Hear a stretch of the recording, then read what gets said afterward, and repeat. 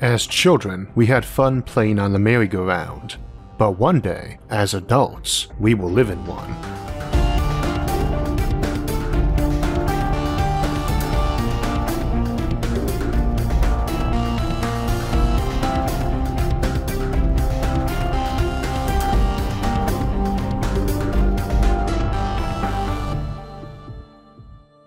So today's topic is the O'Neill cylinder, a giant rotating space habitat that's more akin to a small nation than a space station.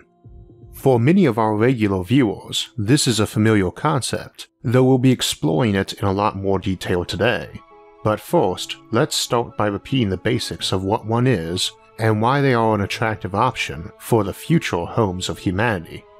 At a fundamental level, you can terraform almost any barren rock in space to be decently livable, but it requires vastly more effort than we tend to portray in science fiction, and the odds of finding a planet regular humans and Earth-based life could just as comfortably live on without some form of terraforming are virtually nil.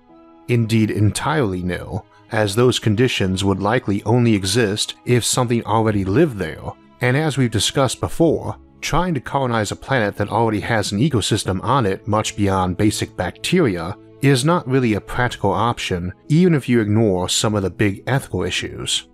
We don't have any place in this solar system even vaguely meeting Earth-like criteria, and while some planet with a 23-hour day and 102% of Earth's gravity and just 10% higher pressure might sound ideal, I'm writing this on a Sunday after daylight savings happened, and that missing hour is definitely irritating, so I'm not sure even a 23-hour day would be very desirable, especially on a daily basis.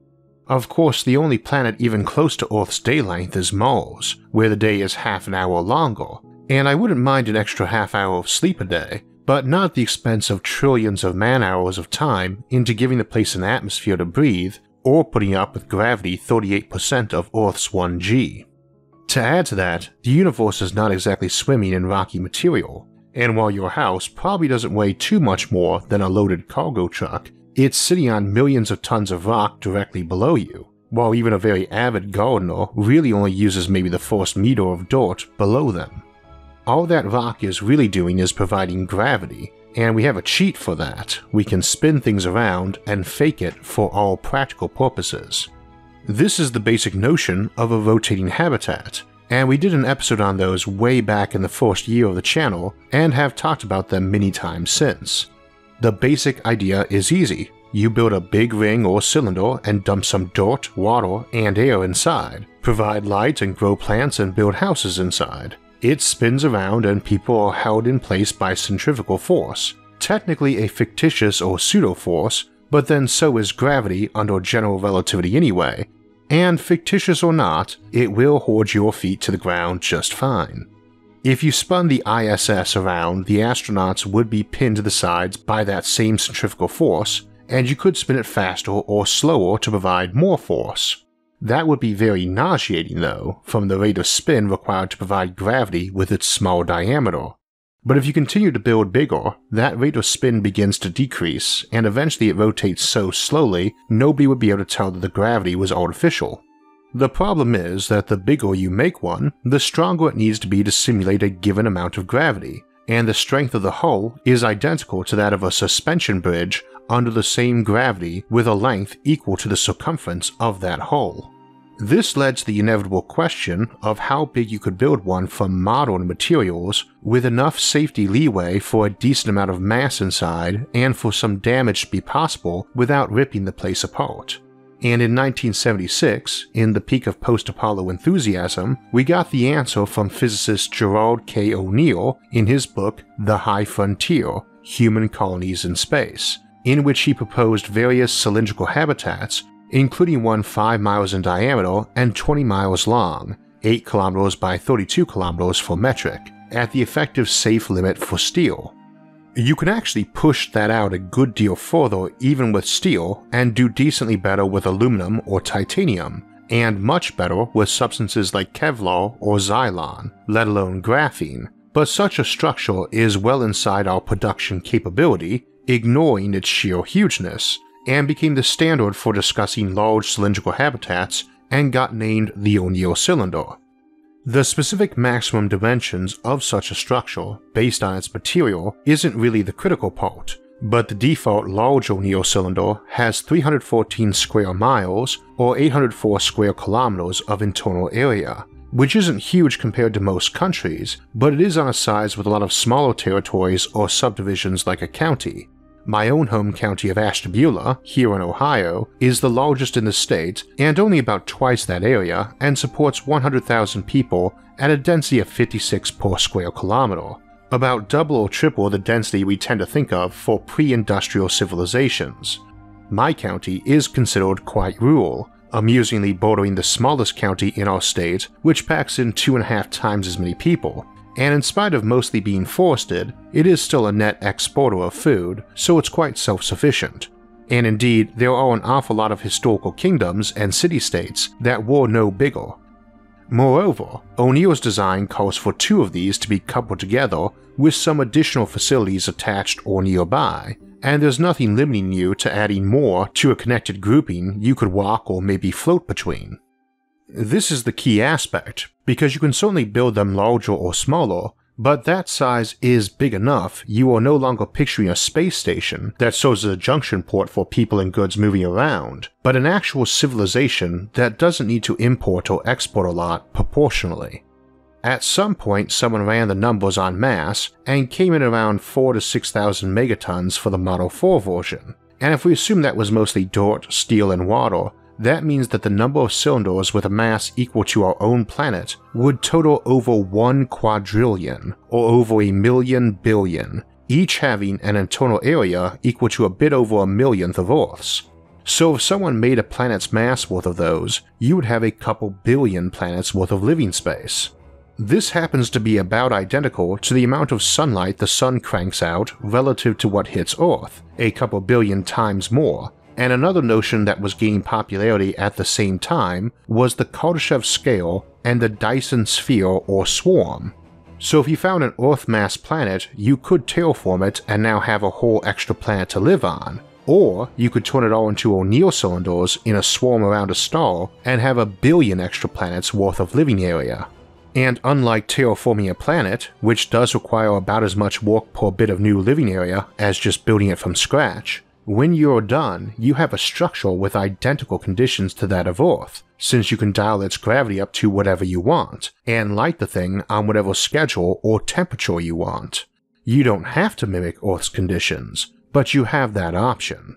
Again, for channel regulars, this is kind of old hat, but for those who aren't, it's a big reason why I spend so much time mentioning rotating habitats like the O'Neill cylinders and Dyson swarms, big clouds of these things around a star. These are even more attractive to us on this channel, as we tend to assume some technologies being developed that make them even better. For instance, the classic O'Neill cylinder calls for either windows in the sides to let sunlight in, or an elaborate mirror system to bounce it in.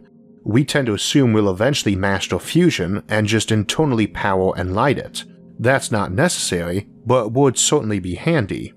You can do the same with a big grid of solar panels outside and some LED lights inside, but those weren't very good options in O'Neill's day. Again, the book is from 1976, and he died of leukemia in 1992, before we had relatively cheap and efficient solar panels and LED lighting. Indeed, the latter were still pretty impractical and uneconomic even a decade ago, whereas now fluorescence and incandescence are mostly being retired in favor of LED lighting, which is pretty much better in every regard. We've also seen aerogel become more viable for mass production, an ultralight but sturdy substance that helps a lot for making your interiors of such a habitat a little less 2D. The normal way to add depth to a rotating habitat is to pimple and dimple the shell so you don't need as much dirt inside. A hill is just a big pimple of steel with a thin layer of soil over top, and a deep lake or dimple down off the hull. This is not really ideal from an engineering perspective, or for reconfiguring your landscape, so being able to make a mound of aerogel covered with dirt is preferable. We've also created stronger materials, and odds are that graphene, which is simply carbon and very abundant in the universe, could be mass manufactured inside a decade or two.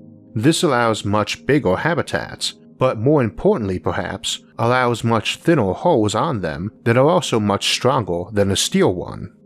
Lastly, we've come a long way with automation since O'Neill's day, so the notion of building one of these things seems less daunting. Robots able to mine and refine the raw materials from the moon or some asteroid and do all the assembly and welding don't seem like wild science fiction anymore, even if we're not quite there yet. And as we saw earlier this spring in our Spaceports episode featuring the Gateway Foundation's huge spaceport, that basic assembly technology now exists, even if the spaceport we saw there, while dwarfing the International Space Station, would fit inside an O'Neill cylinder like a bike wheel inside your garage. All of these concepts make the O'Neill cylinder and its various cousins much more attractive and plausible as a pathway to space colonization for humanity. You don't colonize other planets, you build them, tailored in size and environment to what you want or need. And discussing a future from that perspective, rather than terraforming planets, has been a big focus of this channel since its inception. So that covers all the basic review of concept, but folks will tend to ask what life inside one of these things is actually like. What's the weather like? What's the sky like? The landscape? What happens if you get struck by some meteorite or weapon? Would you realistically ever even build one? And when and where would we do our first ones? We'll answer that last first, and generally the place proposed for building the first one is at the L5 point of the Earth-Moon system. Indeed, the L5 Society was founded in 1975 based largely around O'Neill's idea, even though the book that popularized it wasn't out for another year. Its founder, Keith Henson, happens to be a personal hero and inspiration of mine, along with O'Neill, and I got to talk to Keith several times this last year, along with getting introduced to a lot of other folks from the L5 successor organization, the National Space Society, and obviously that was a great pleasure and honor to get to correspond with those folks and pick their brains. The reason for the name is that in any two-body system you get 5 Lagrange points, a place of modestly stable and stationary orbits that don't seem to move relative to the two bodies in question. For instance, the L4 and L5 spots for the Earth and Moon are out at the same distance from the Earth the Moon is, and remain 60 degrees ahead or behind the Moon on its orbit. Indeed, they each form an equilateral triangle with the Earth and Moon, and are very good places to set up ports to send material out deeper into space or receive incoming ships, and they need virtually no station-keeping fuel, which is otherwise a pretty hefty requirement for any satellite or space station, and more so for something as gigantic as a space habitat.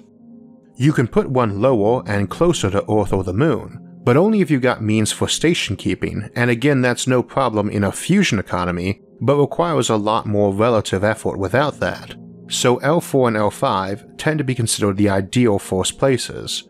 L1, L2, and L3 are still better than other spots, but less stable than L4 and L5, and the two are identical in their advantages, to the best of my knowledge, so I'm not sure why it was L5 over L4. Maybe they flipped a coin or liked 5 better. There really isn't a specific size to these cylinders. O'Neill gave 4 example sizes with rounded numbers, and the biggest, Type 4, is the one that usually gets mentioned. I generally use it for any cylinder or cylinder pair many kilometers in size, but smaller than the giant graphene versions.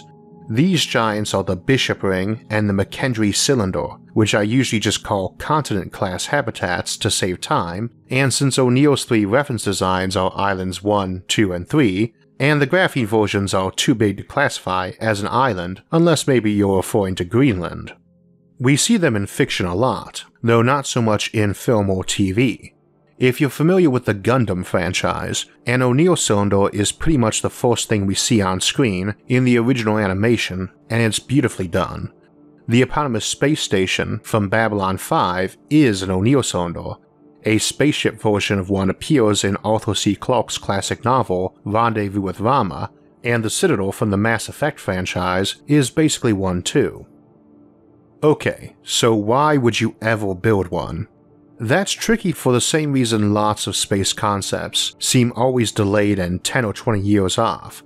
There's a bit of a catch-22 with space, that a lot of the cool things you can do up there require the other stuff be built first.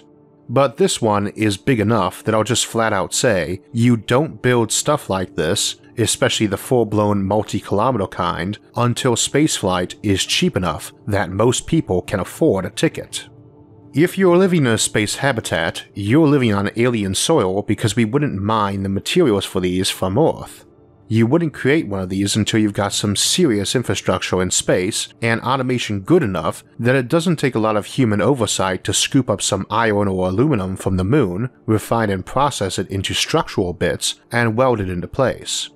The switchover to when they become a place many people live, or even most of them, would then just occur organically at whatever point building an acre of O'Neill cylinder is about the same price as buying one down on Earth.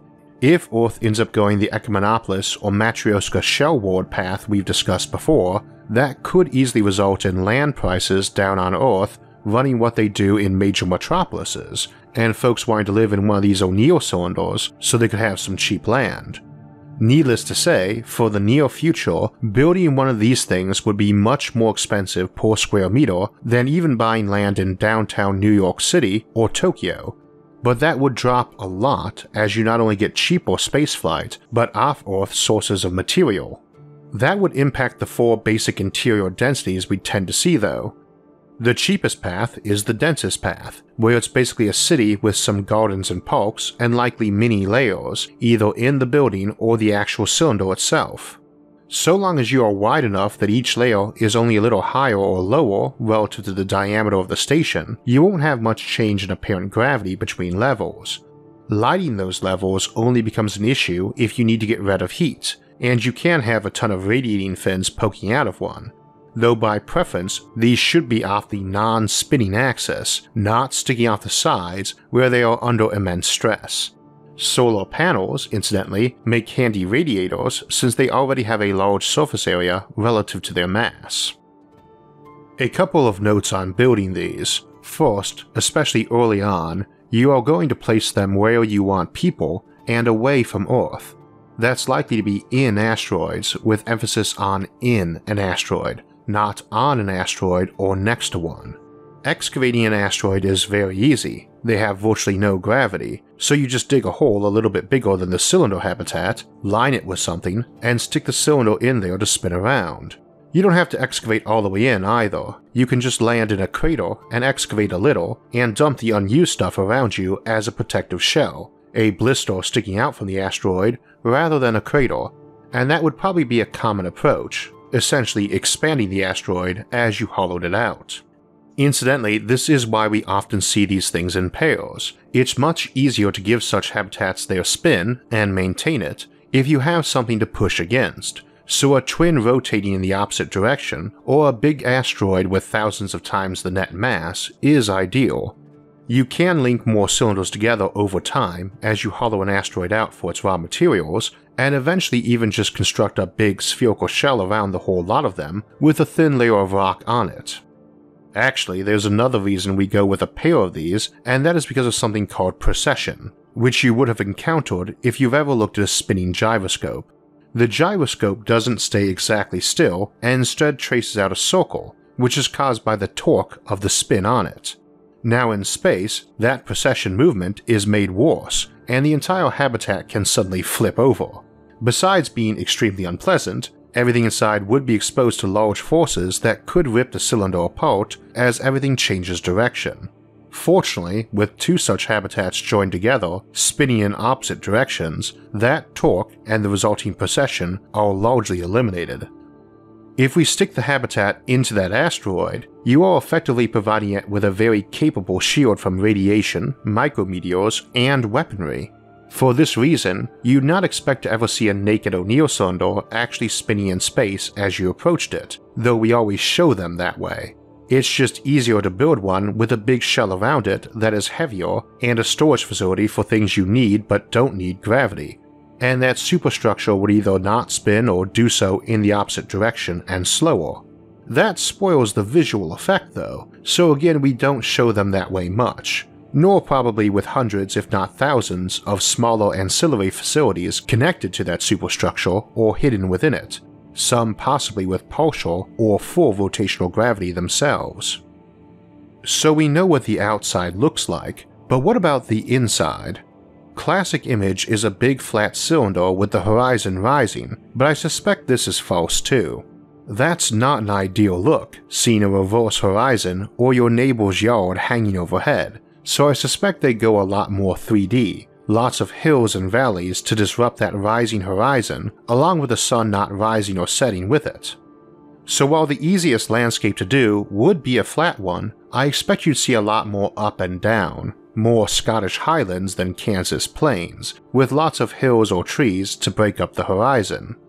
Of course that depends on density. You could populate one of these as heavily as a metropolitan area, with many millions of folks and agriculture being done hydroponically in lower levels, or attach smaller and cheaper stations nearby. Or you could go suburban, or rural, or even near-deserted. We've talked about using these as wildlife reserves because they are closed environments, but big enough to support a mostly self-sufficient ecosystem, certainly on any short timelines, and you can make them bigger or artificially introduce genetic diversity when it is needed, but short of very large creatures or apex predators, one is big enough for most species to exist without genetic bottlenecking. The big issue causing these to be different from Earth is the sky. Not the sun itself. Whatever you use for that, be it a big mirror or a light bulb, makes no difference. People don't look at the sun, and that's why folks are often a little surprised at its actual appearance when they see photos of it dimmed down. It's just a big whitish gold blob, and that's very easy to fake nowadays with LED lighting or mirrors. However, unless you want a perpetually cloudy day, you need to take some special efforts if you want the classic blue sky or starry night. Those don't have to be terribly extreme or high-tech, even just a big thin blue cylinder higher up that had some light on it at night arranged to mimic our own constellations would do the trick, and you just keep your ceiling decently higher than birds fly.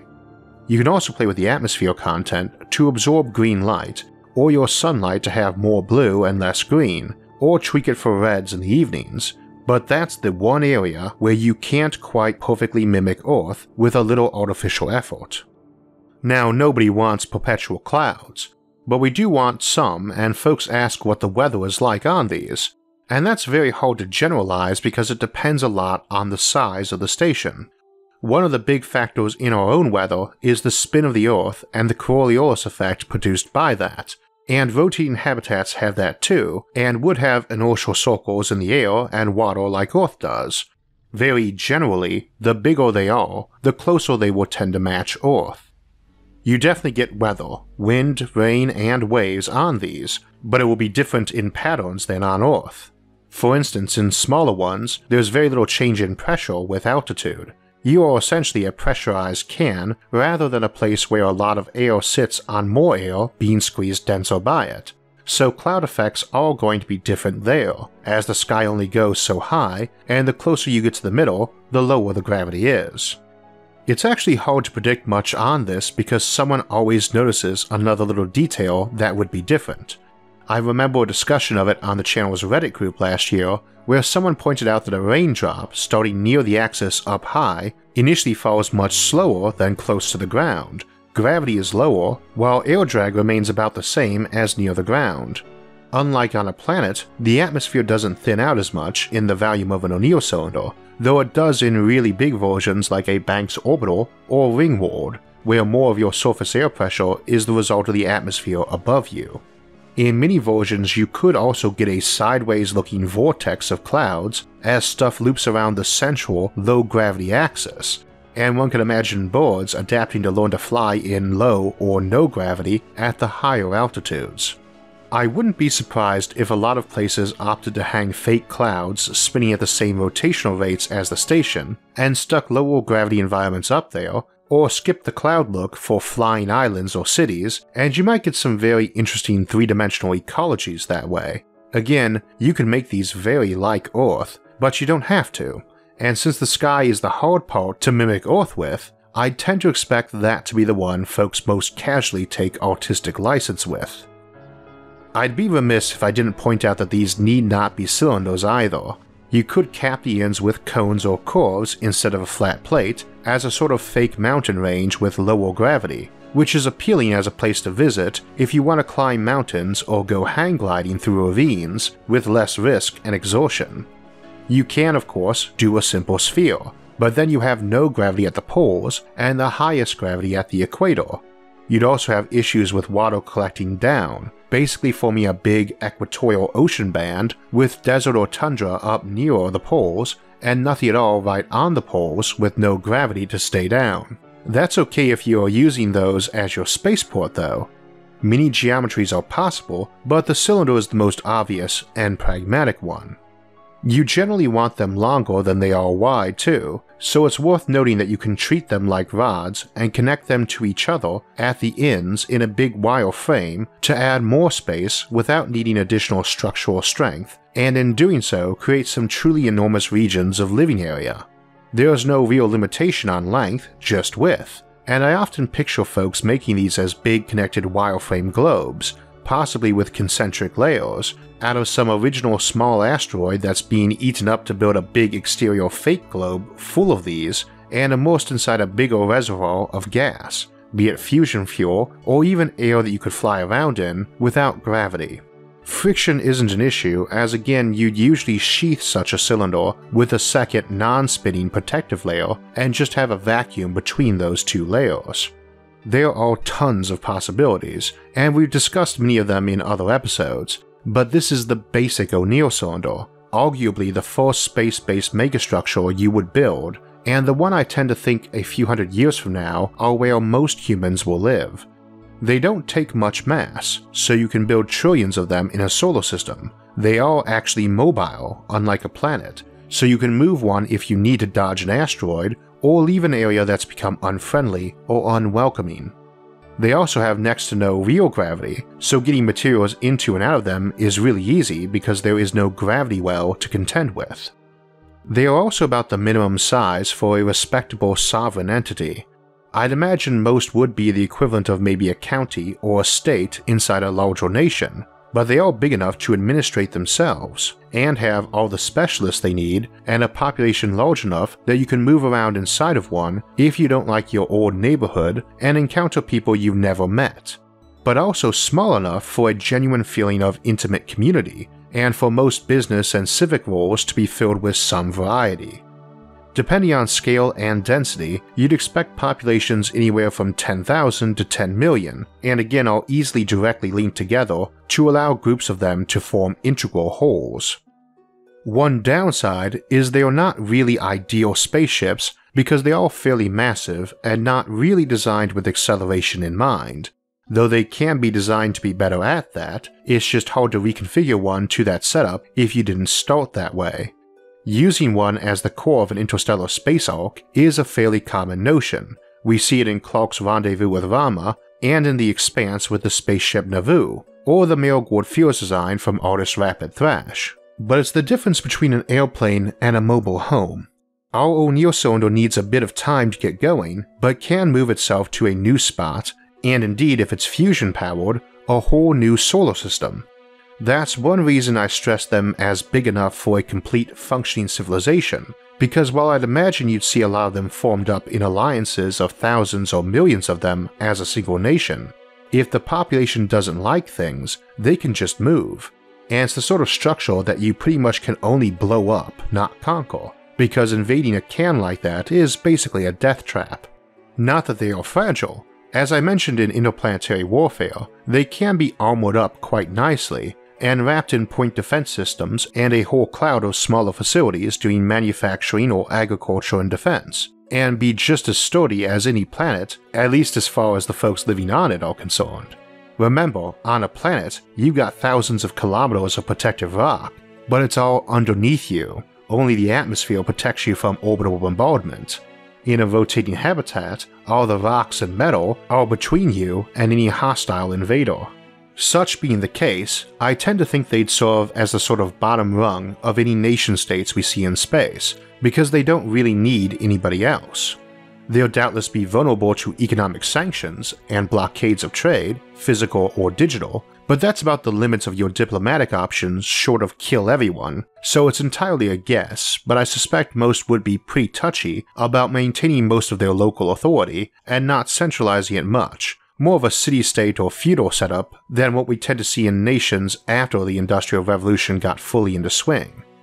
We could go the other way entirely, of course, but there would still be a lot of trade. Interplanetary trade, as we discussed in that episode, is quite problematic for anything but data, but these aren't interplanetary, they are smaller and way more numerous. That means you are a lot closer to your neighbors, and you also have no gravity well to fight. Indeed, you could often make the trip to your nearest neighbor by just going out to the outer hull in a spacesuit and timing your release, then drift off at 200 meters per second for the next station that might be 1,000 kilometers away, but you'd cover that in 5,000 seconds, or an hour and a half. Fire a few puffs of gas to correct your course, and grab onto the side spinning at the same speed you were, and climb on in. I could easily imagine that being a common sport. Even where the stations aren't physically connected by a pressurized connection or a long tether, you could build a spaceship able to reach that distance in your garage with some sheet metal, some fire extinguishers, and a blowtorch. Even more than moving around an asteroid belt, spaceships inside a system with lots of O'Neill cylinders hardly require crack teams of engineers and precise manufacturing. So between the relatively small population and the relatively small distances, I would expect a lot of specialized manufacturing and trade, and for that same reason, I would not expect to see these places opting for isolationism or total sovereignty much either, but probably be more like an alliance of city-states or islands in an archipelago. You can probably see by now why I tend to always mention these things as ubiquitous in the future. They are a very attractive option if your civilization has decided to stay mostly human rather than pursuing various bioforming or cybernetic techniques, or has gone transhumanism or for a digital existence. And of course, assuming they've got the resources and automation to make these places cheap enough that regular folks could afford to buy a home on one. We'll be exploring more about the consequences and challenges facing post-scarcity civilizations more this spring, and we'll see that there actually are a lot of those, even if as a whole life is much better than now, much as life is much better now than a couple centuries ago, but not without its challenges. Some the same as our ancestors faced, and many unique to us. Now, we were talking about the weather on these earlier, and I mentioned how minor changes to size, rotation rate, or geometry could seriously alter the dynamics of weather patterns in one. If you're curious to know more about how that functions, I'd recommend Brilliant's course Out in Nature, which will walk you through everything from seasonal impacts to the Coriolis effect. One of the things I like about Brilliant is that they've got a course set of 8 principles for learning that match up very well with my own philosophy on the matter. And 3 of those are that it has to be exciting and cultivate curiosity and questions, but another is that it has to be active. This channel definitely goes for the long and in-depth side of the spectrum as science videos go, but even if the episodes were 10 times as long, it can't replace that hands-on aspect of taking examples and actually working them out yourself that's necessary for true understanding and mastery of these concepts. So if you'd like to improve your understanding of math and science, and help support the channel while you're at it, go to brilliant.org/IsaacArthur and sign up for free. And also, the first 200 people that go to that link will get 20% off the annual premium subscription. Next week, we will return to the Fermi Paradox to discuss alien beacons, and ask just how far away you can say hello to civilizations if you want to, as well as what other reasons you might have to build such an enormous transmitter. The week after that, we will take a look at the kind of civilizations that can afford to make things like giant beacons or telescopes, as we start an expanded series on post-scarcity civilizations. And the week after that, we will be exploring how far away you can see, with a look at mega telescopes, and just how big you can make a telescope. For alerts when those and other episodes come out, make sure to subscribe to the channel. And if you enjoyed this episode, hit the like button and share it with others. Until next time, thanks for watching, and have a great week.